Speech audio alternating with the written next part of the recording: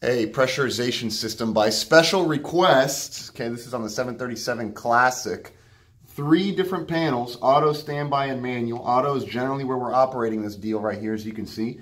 In standby, okay, it's almost the same. The only difference is, however, that you need to select the cabin altitude here. Now, how do you know what the cabin altitude that needs to be selected is? You go down to the placard, and based on the cruise altitude, it gives you a cabin altitude here as well. So that would be selected here, at which point now you need to control the rate at which the cabin will climb or descend utilizing this little selector knob here. So at the index, it's 300 feet per minute.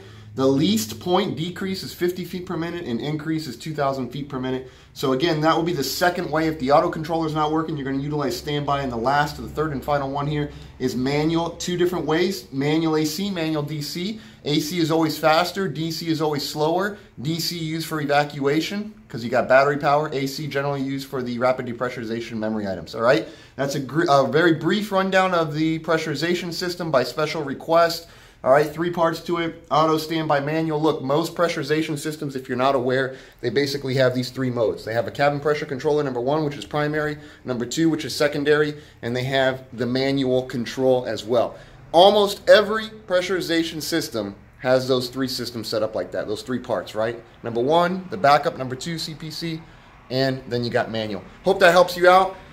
If it doesn't, send me an email, joe.m@onestepprep.com. Hey, do well, excel, stay positive, no negativity allowed. All right, get out there, be great, guys. Send us an email, call us up. We're here in the office today, expanding, growing. We're getting the studio redone. We're getting the letters being put up here and the glass finalized. So check out JJ Team. Look forward to it, guys.